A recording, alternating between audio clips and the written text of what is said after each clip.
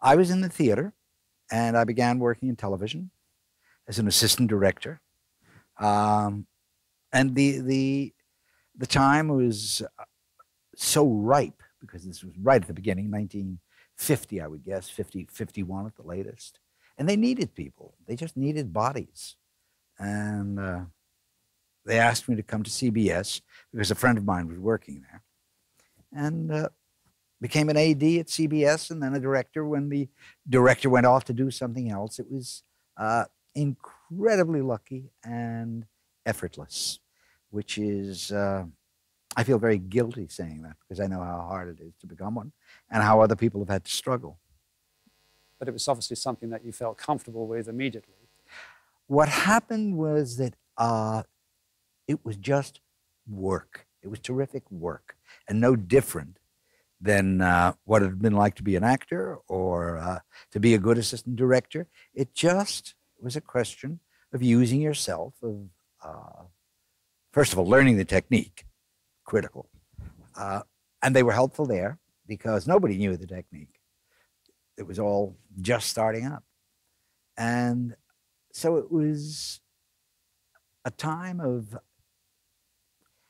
I wouldn't even call it great experimentation. There was nobody around to say no because nobody knew enough to say no. So that we were all quite very, very free, trying what we wanted to try. The shows were stupid, but that was fine too, because we were learning all the time, one step after another. You just saw what worked, what didn't work. And particularly technically, when I did a live half-hour drama, 3 cameras, and each camera had a turret on it, and on each turret were 4 lenses, which meant that over the body of the show, I'd be using 12 lenses. Now that's, learning about those lenses is irreplaceable. I mean, there's nothing in movies that gives you that experience. It would take you 10, 12 pictures before you went through enough of that.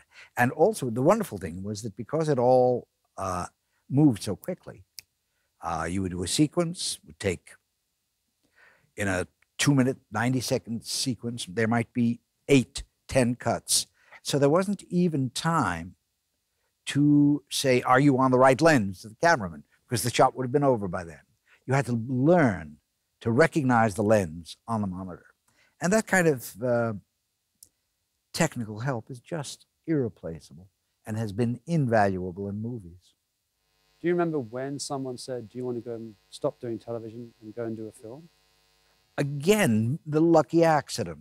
There was a very good writer that we use on the television show by the name of Reggie Rose. And he came to me one day, he said, Sidney, did you ever see my television show of 12 Angry Men? And I said, no. And he said, well, we're going to make a movie of it with Henry Fonda. Do you want to do it? That's that silly, that easy. And Fonda, who was the co-producer, had seen something that I had done in the theater 2 years earlier. And when Reggie proposed it, Fonda said, oh, yeah, I saw something off Broadway that he did.